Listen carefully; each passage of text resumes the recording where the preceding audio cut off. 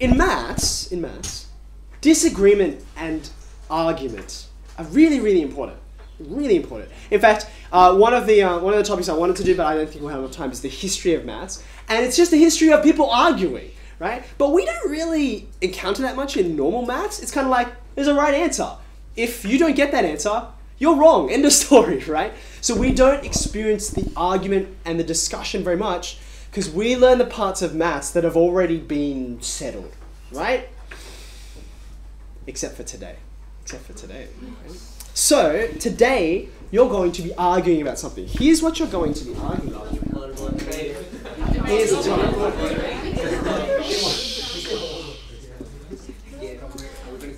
Mathematics. Is mathematics about discovery or is it about invention? Let me explain what I mean. You are going to be debating a statement. A statement is, mathematics is, I better get the wording right since I put it down on paper. Mathematics is discovered, not invented. So there's going to be an affirmative, there's going to be a negative. You're now wondering why we're in three groups. I'll explain why in a second. Okay. Now, you'll get this all on paper in a second. Okay. Now let me try and explain what it's about so that when you go off and create your arguments, you'll have a thought about, okay, what direction am I going in? Let's think about this. Okay. Let's think about rules or laws. Okay. Rules or laws, because in maths we have these, right? In science, in the study of science, we have rules, we have laws, and quite emphatically, they are discovered, not invented, right? You know, for instance, you're like, B equals MC squared. I know this sort of overlaps with maths, but really this is about scientific observation, right? Now, before Einstein came along and said this, it was already true. Didn't need a human being to come along and state it or define it.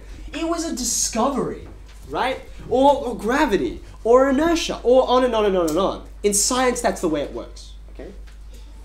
But that's not all kinds of knowledge are like that.